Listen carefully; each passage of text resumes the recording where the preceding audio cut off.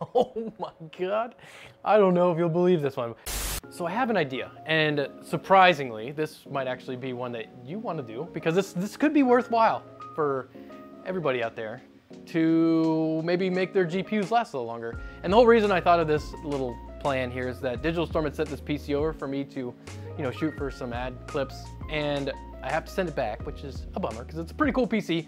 But before I do so, they said if you want to mess around with it, go ahead. And it has a 3060 in it, which I know is only a 3060, but it's literally probably the only 30 series card I will ever see. And not because I don't want one, like all of us. You just can't buy them. So I was thinking of what we can do with it, and I have an idea. Now, we always monitor how hot our CPU and GPU are, but when's the last time you ever thought about how hot is it in your case? Because most of us have air-cooled GPUs. It's just being cooled with the air inside the case. So if the air inside the case is hot, then your GPU is hot. Eh? So I'm thinking if we can provide the GPU with a nice cool inflow of air, we can drop its temperature down, which would be good because if you're like me and you can't, get a 30 series card, you want your current GPU to last as long as possible. So when like the 6080 comes out, you'll still have a card currently in use and you can maybe buy one then. So I think we should give it a try. Thank you to Luster for sponsoring this video. If you're like me, most of your shopping happens online. However, sometimes it's hard to figure out if you're really getting the best product for your money, and this is where Luster can help. Luster is a free product research assistant that helps you make informed purchasing decisions. Say you're shopping for something like a new monitor, but you don't really know which one to buy. Luster will immediately tell you which ones are the best for your budget so you can be sure you're getting the best bang for your buck.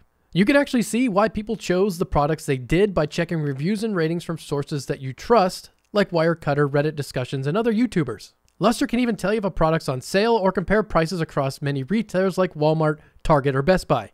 Online shopping is meant to be quick, so save time and money, and always get the best products by installing Luster using the link in the description below. It's completely free.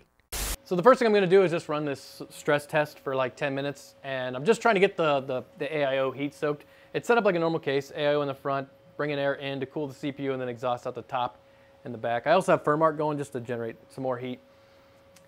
I do have Msi Afterburner also installed, but I just want it to be able to lock the fan curve. So I have it set to 80%, so for all the testing, we'll make sure that the GPU fans are always just at 80%. The case fans can do whatever the BIOS thinks is necessary, and I also bump the power limit and the temperature limit up. But yeah, we'll run it for 10 minutes, let the loop get all soaked up with heat, and then we'll put Taylor in there and we'll find out how hot the case gets, and then how hot the GPU gets after like 30 minutes or so. And then we'll do some modifications. All right, Taylor, tell us how hot it is in there. Taylor's just my thermometer. So I got an indoor-outdoor thermometer. This is gonna just measure the ambient room temperature, and then the little Taylor outdoor side is gonna tell us how hot it gets in the case once I close it back up. So it's been a little over 30 minutes. As you can see inside the case there, Taylor is sitting at a whopping 53.8 degrees Celsius. In the room it's saying it's 23.1, and the GPU has leveled off at 78 degrees. So that's pretty toasty. Now I'll shut it down. I'll shut these stress tests off, let it cool down a bit here, and then we'll make some mods. So here's the plan. In most cases, there's always these spaces down here for more PCIe cards, like back in the day when you could run dual graphics cards, maybe want to do a capture card, or whatever you want. But I'm thinking we remove these covers here, and we could put some sort of active cooling solution in there to provide the GPU with some nice cool air. And also, as a bonus, we could hide all this nonsense, because it's always, if you ever looked at a case when it's built, up here it's always looking good with the CPU cooler, the RAM, you got the graphics card, and then down here you just got these horrible colored, HD audio cables, unused, plugs and whatnot. It just doesn't look very good. We could cover it up. Ow. So for the active cooling part of this little build, I got this little tiny oh my God, that fan wrecked me. Anyway, I got this little tiny A9x14 Noctua fan, and I want to be able to position it something like this underneath the card. And the idea is to draw air in through the back and then push it up through the card and out the top, rather than cool the card with just the ambient hot air in the case. And I did think ahead. I've made this little test shroud that I want to use. It's a bit rough, but if it works, we'll test it out. And so this is gonna go in here like so, underneath this GPU, and we'll run it, and if it works, we'll make something a bit more visual appealing. Let's see how it goes. So this is just gonna slide in like so, get the fan lead out the back. Just kind of like that. And just in case you're wondering, I'm gonna power the fan with an external power supply. And I'll just run the stress test for a little longer just to get the internal temperature back up. Another 10 minutes, and then we'll start the stress test, see if we gain any ground doing this. Oh my God. I don't know if you'll believe this one. But I mean, even just look at the case temperature. So case temperature right now is 45.7, which is lower than it was previously. Room temperature 22.9. So the case itself is cooler since we're drawing in more cool air, but the GPU temperature is currently sitting at like 63 degrees, which is insane considering that we just ran this in its stock configuration and it was 78. I was kind of just expecting maybe 5 degrees or so, but wow. Everything else is the same. We're running Firmark, we're running IDA 64, fan speed locked at 80. I think that proves, that's a good proof of concept. I think we just need to make it look not like a dumpster fire. So we'll do that now.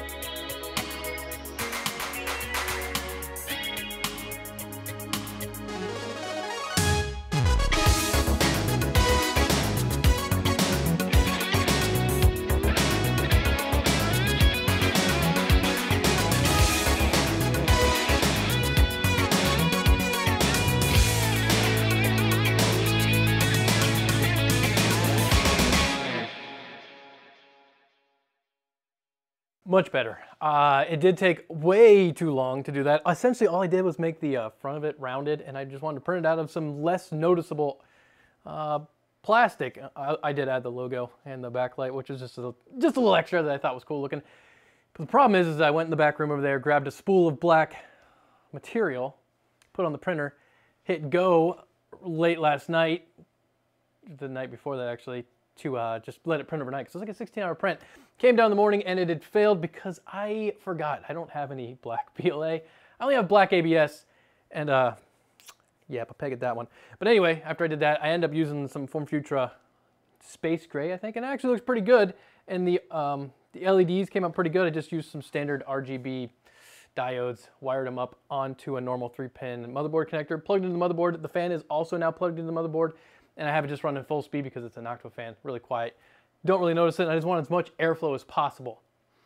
To diffuse the light on the RGBs, I just simply printed some flat pieces of clear or transparent PLA, put a little slit in there, put the RGBs in there with some hot glue, and that's it. It's really simple, and I'll go as far to say, as long as it still works, this might actually be the most useful thing I've ever made. And the amount of effort it took to make it, other than my don't know how to read material labels, it was very easy. I think anybody can do it. But now we just need to test it and make sure it actually does as good as the other one. Hopefully maybe a little better. I did lengthen it just a little bit more to cover that back fan up. But let's run it again with Taylor in there and see how it finishes. And we'll go from there. So we are about to hit 30 minutes. GPU is currently sitting at 63 degrees, CPU about 81, 82. Inside the case is 43.6, outside 22.3. Again, also the GPU's fan speeds are locked at 80. The shroud itself, 100%, that little 92mm fan's just zipping away.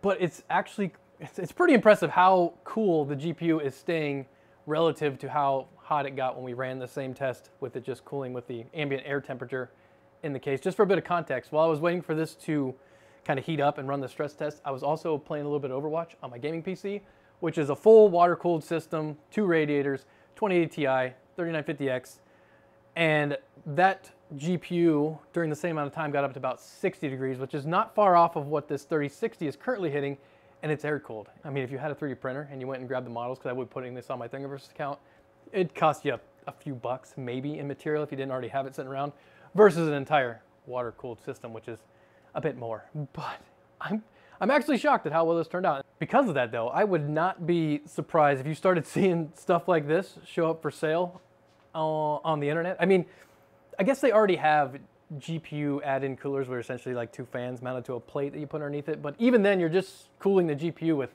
hot air inside the case. Whereas this, you're pulling cool air from the back, pushing up through the card. You're keeping the case a little cooler, and the GPU is running so much cooler than it did before. And we all know that when you keep electronics cool while they're in use, they normally last a little longer. I'll put this model, I'll make another one without my little name on there. I'll put it on my Thingiverse account so you can download it. And you can use it as like a template to see the hole spacing I use, the offsets, the angles. If you have this exact digital storm setup with a 3060, you could just print it and use it. But either way, you should be able to make this for your own gaming PC relatively inexpensively and get a performance boost that you normally only see with liquid cooling. And I think that's pretty awesome. But remember, if you do see it for sale, you saw it here first, and you can get it for free. So head over to my Thingiverse. Thank you guys for watching. Get subscribed. Share this video with somebody you know that wants to keep their GPU a little cooler. Get subscribed. We'll see you next time.